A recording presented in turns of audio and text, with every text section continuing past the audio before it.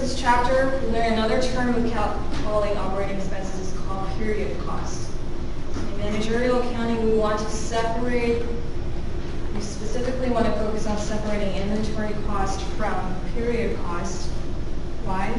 Because later on when we introduce to you manufacturing company, it's a lot more complicated than merchandising company.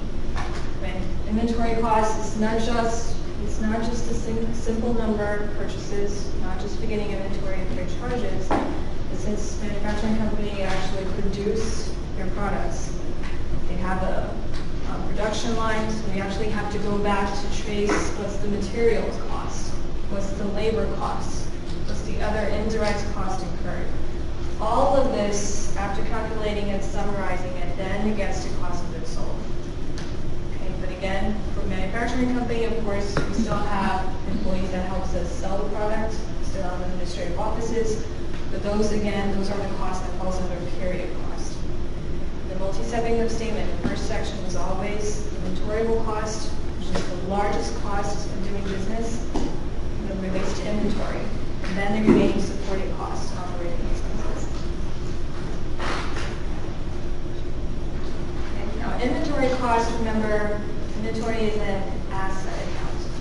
Right? When we purchase inventory from our vendor, it's considered inventory asset when we journalize it. It's the debit side increase. Only until we sell it to customer, that's the time inventory turns into cost of goods sold expense. Okay, so we're trying to calculate cost of goods sold expense, which is after the fact of selling the items to customers. So don't get confused. The first step when we purchase in the inventory is an asset account, and then when we sell to customer, it turns into cost of goods sold expense. Right?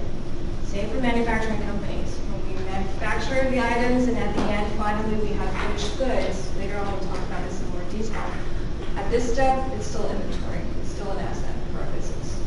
Only until we sell out to customer, after the fact, we do the statements, cost of goods sold, this is a portion of the inventory that turns into expense. Okay? Right. Talked about this, statements. Now let's move on to an example. Yes? Can you go back to unit cost per product for just 1 second? Sure. So again, this slide, what it's trying to represent here is, after calculating cost of goods sold for merchandising business, we want to determine the retail price per product. We want to determine whether we should cut the cost from certain sections or not. We need to first of all know what is the cost incurred and how is it assigned to each and every product. This is the average cost per item. We add up the total cost of goods sold divided by the total items sold to